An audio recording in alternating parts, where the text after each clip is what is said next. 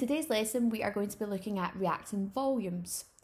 So this question asks us what volume of nitrogen dioxide is produced when 100 centimetres cubed of nitrogen gas is sparked in excess oxygen.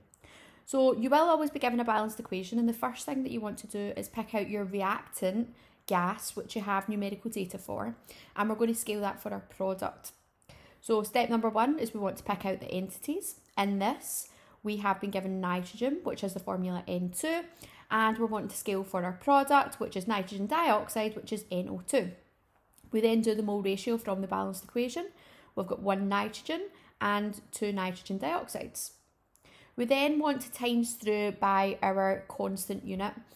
Now, we have learned that 1 mole is equal to 24 litres of gas, unless specified otherwise. So we're going to times both sides by 24 litres to put it into the correct unit.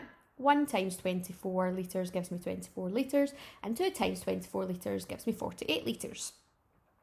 We then want to scale for the quantity which is given in the question.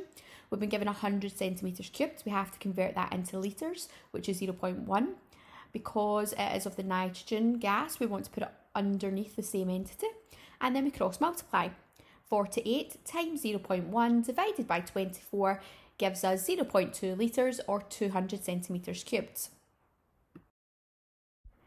In this next example, it asks us what volume of gas would be produced by the complete combustion of 100 centimetres cubed of ethane gas. All volumes were measured at atmospheric pressure and room temperature. So we have to pick out our entities. So ethane has the formula C2H2. And the only gas product we have on the product side is our carbon dioxide, which has the formula CO2. We then have to pick out the mole ratio from the balanced equation. We've got 2 ethynes and we have got 4 carbon dioxides. We then times by 24 litres to put it into the correct unit. 24 times 2 gives me 48 litres of ethane, and 4 times 24 litres gives me 96 litres of carbon dioxide. In the question, we've been given 100 centimetres cubed of ethane gas. We convert that into litres, which is 0.1 litres, and then we cross multiply.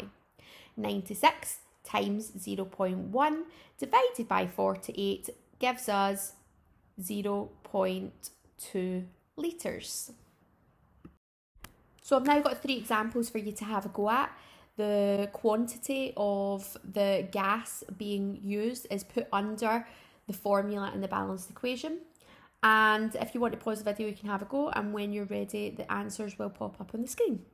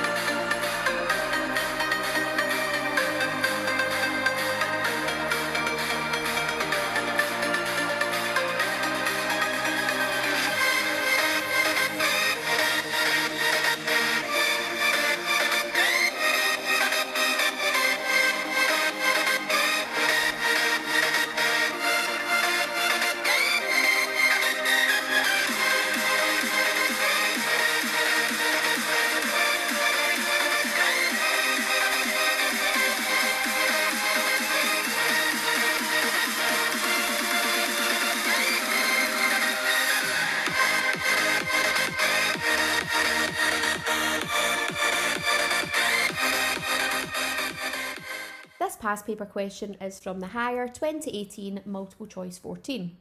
What volume of gas in centimetres cubed would be obtained by the reaction of 100 centimetres cubed of ammonia and excess copper 2 oxide? All volumes are measured at atmospheric pressure and 20 degrees. So the first thing we have to do is we have to pick out our entities. So our reactant is ammonia, which has the formula NH3. And the only one which is gas product would be nitrogen, which is N2. We then do our mole ratio from the balanced equation. We've got 2 ammonia and we've got 1 nitrogen. We times through by 24 litres. So that will give me 48 litres and 24 litres. And then we scale for the quantity given in the question. 100 centimetres cubed would be equal to 0.1 litres, and cross multiply. 24 times 0.1 divided by 48 gives us 0.05 litres, which would be the equivalent of 50 centimetres cubed.